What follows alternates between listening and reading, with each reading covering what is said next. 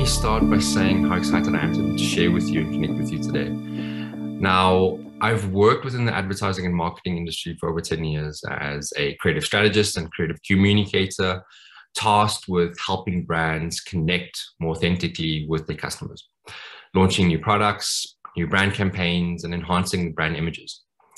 Now, part of my role as a strategist is being able to help brands solve pressing business problems with creative communication. You can say that, words are my art form.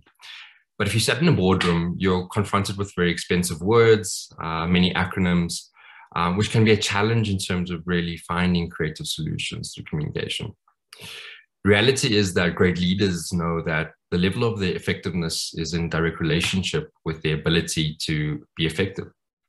Over the course of my career, I've been fascinated with how much bad advertising communication makes its way to us, particularly on our social feeds. And when we look at the impact of poor advertising and the relationship between brand and consumer, it can lead to feelings of mistrust and dissatisfaction. Now, if you think about any close relationship that you do have, this could be a family, it could be a friend, or even a romantic relationship with your partner. When communication breaks down, it leads to the sense of conflict, growing resentments, discontent, and even a loss in trust.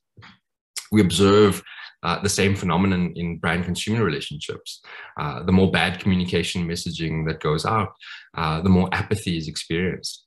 According to the Edelman Trust Barometer, South Africans' trust in public institutions and organizations sits at just 14%, which is one of the lowest in the world. This is a great challenge, but also a great opportunity, particularly if you're within kind of communication fraternity. Before we even begin to understand how to solve this problem, it's important that we have a view of this communication framework, the way in which messages are communicated and received, and how culture plays a role in determining great advertising from really bad advertising and mitigating this decline in trust. About 4 or 5 years ago, a study was published that was aimed at understanding the sphere of influence between brands, fans, celebrities, and even everyday people. It's called the culture of proximity, a term used to describe how far or close we are from one another. The culture of proximity is this notion that culture exists in multiple categories that influence and intersect with each other. They discovered in the study that the differences between brands and fans and celebrities and even content creators has blurred and become entangled. This is due in part to the rise of the internet, most notably social media. Now, historically, we've all lived within a close culture. This is the culture that we create with people around us, consisting of friends, families, and even our neighbors.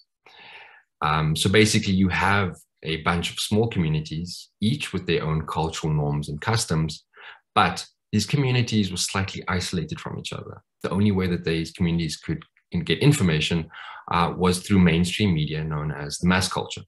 And we all participated within this mass culture. This is what celebrities are saying, the newspapers, television, radio, politics are all communicating. And we can all hear this stuff. And we can see this stuff as well.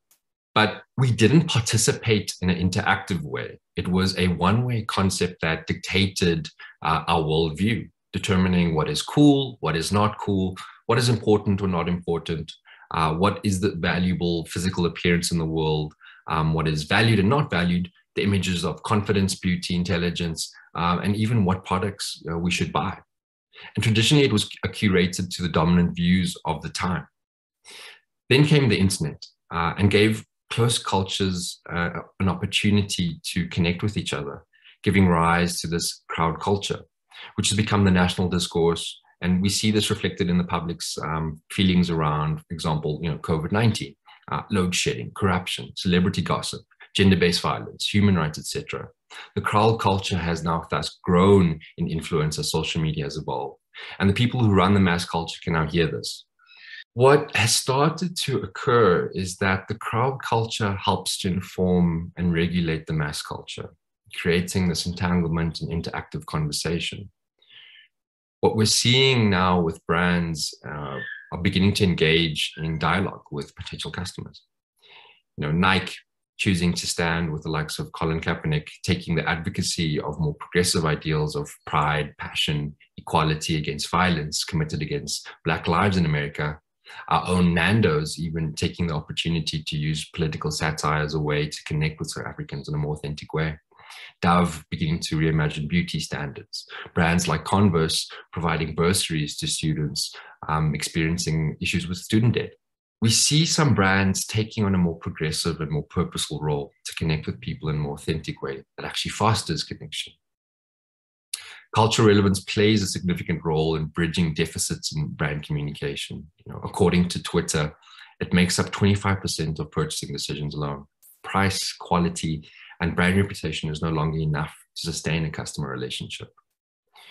When looking at the South African landscape, we see brands collaborating with local creators as a way to connect, aligning themselves with cultural events, passions, trends, and even shifting to respond to immediate points of interest that's happening within the public discourse. Examples of this include, visual artists like Karabo Poppy having collaborated with the likes of Nike, Russell Abrams collaborating with the likes of Adidas and H&M, fashion designers like Richie Nisi, Wanda Lefoto, photographers like Austin Malema and Hanim Christians. These are the custodians of crowd culture, the custodians of our creative expression, whose work exists solely to connect with people. Creativity is inherent to culture. If culture is the background, the creativity is the object of our fascination, and is likely to become the new background over time for emerging and forthcoming creativity. At the essence of any effective communication is this idea of influence. How do we move people to action or thought or even reflection? Influence can now come from anywhere or anything, forcing those who used to own the mass culture, the likes of celebrities, politicians, brands, to stop, take note, and change their perspective. It's important to understand that we live in a hyper-globalized world. For brands, it's important to know that people's opinions aren't shaped by competitor advertising. It's shaped by everything. The biggest barrier for brands when connecting with people is culture, forming communication that's anchored in understanding of our hopes, our fears, and even our motivations. The challenge for brands is to bring creativity of the crowd culture into the boardroom.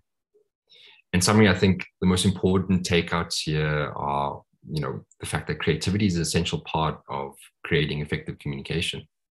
Culture is evolving so quickly, we need to develop a cultural intelligence to navigate.